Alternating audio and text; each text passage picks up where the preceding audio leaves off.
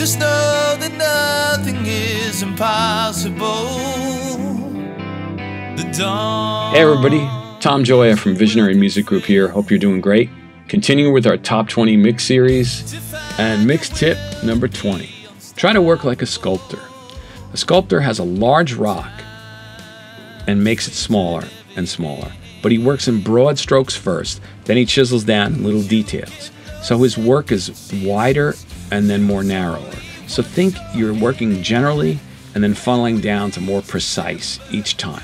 So for instance, in my ideal workflow, which I've sort of explained in prior tips, is I'll take care of all my cleaning, all my organizing, all my importing, all my color coding, all that stuff that's non-creative, that's technical work on day one. And I may do a few songs on day one. Then on day two, I've done all the big broad strokes, I can start a little more narrow.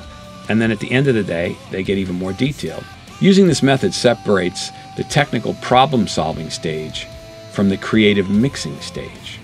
So get out your chisel and start sculpting. Broad strokes first, then get down to details.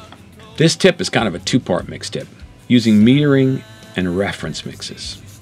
If you can compare your song to 2 or 3 other popular songs in a similar genre, done by pro guys that have been mastered on the radio, you'll have a really good ballpark tracking where you should be. This can be difficult because if you have a mix by someone that's been mastered, it's going to be way louder than yours. So you want to level match them.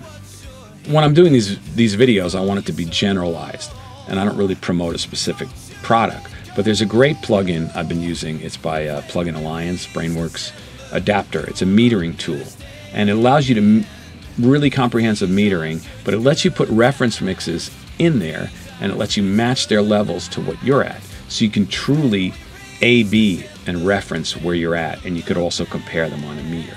So reference your favorite mixes that are similar to what you're working on, and use your metering to help your ears see.